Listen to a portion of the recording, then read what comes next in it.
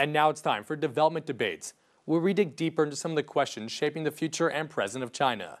Today we'll discuss the debate on the gains and losses of Chinese small investors in gold. Due to the strong signs of economic recovery in the U.S., gold prices have dropped 1.8% to below $1,200 an ounce. This is the lowest price level in 56 months and more than 20% lower than that in April of 2013.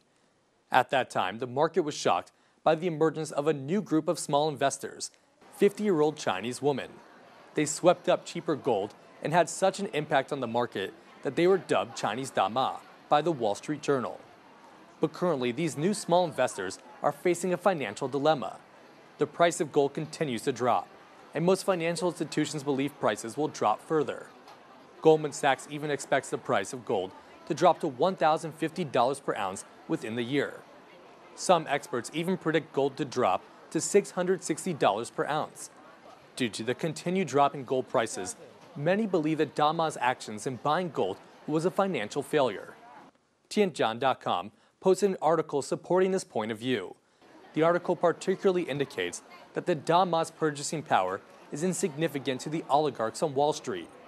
The article indicates that even though the gold prices rose slightly early this year, the current price level is low enough that most of the Damas are trapped in the market. With gold in their hands now cheaper than when they bought it, selling gold means definite losses for these Damas. Another article from Tianjian.com further explains why the Damas failed. The article concludes that the Damas tend to follow financial trends. When they saw gold prices drop, the Damas jumped on the chance to buy cheaper gold.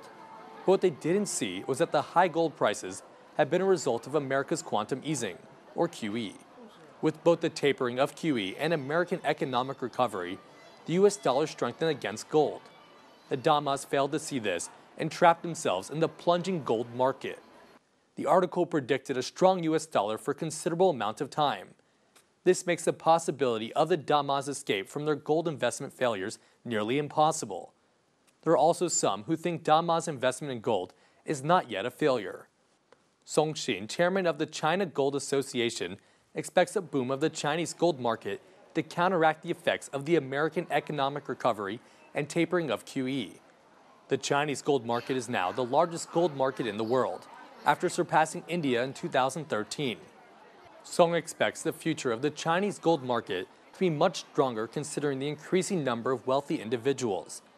Thus, he believes the gold bought by the Damas will appreciate significantly in the long term. A more radical comment came from commentator Liang Haiming.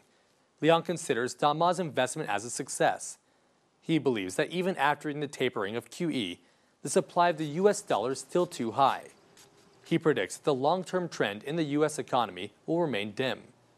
Thus, he thinks that gold prices could even go as high as $2,000 per ounce within 2 to 3 years. This is a much higher price level compared to the price of gold when most Damas invested. Whether Chinese Damas can benefit from their gold investments will be determined in the future.